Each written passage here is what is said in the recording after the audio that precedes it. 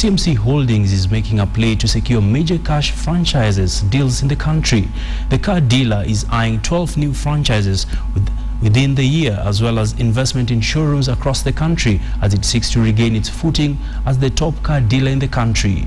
This comes in the wake of new investments by its parent company, Futtaim, following the launch of several key brands over the years. Here's more on that story. Kenya's car market has been a hotbed of activity over the last 5 years. Increased spend on cars coupled with the entry of global brands has made the automotive sector very lucrative. It has been especially profitable for car dealers with mega franchises seeking to increase car sales. It is this money-spinning venture that the CMC Motors is angling for to boost its fortunes after years of hardship. Our whole drive is to ramp up our customer after-sales proposition. If we can do that, it will be the route to entry by way of new car purchase consideration, and that remains our focus. CMC, with the banking of its parent company, Futtaim, plans to invest heavily in fighting for 12 car franchises just in 2015.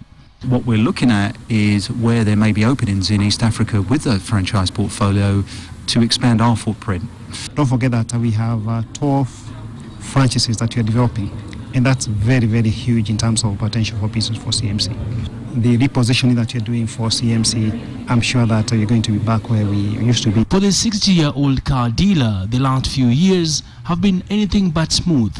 CMC has lost key franchises including Jaguar Land Rover, Volkswagen and most recently Iveco.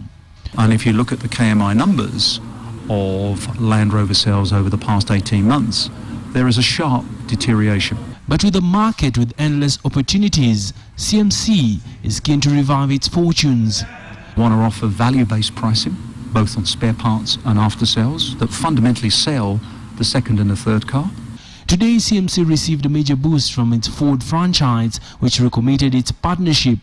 Tied to the partnership is a 2.3 billion shillings 4-year lease agreement with the government to lease 500 vehicles to be used by the police service.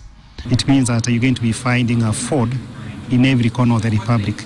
This will offer a major lifeline to CMC that seeks to get back to profit-making ways.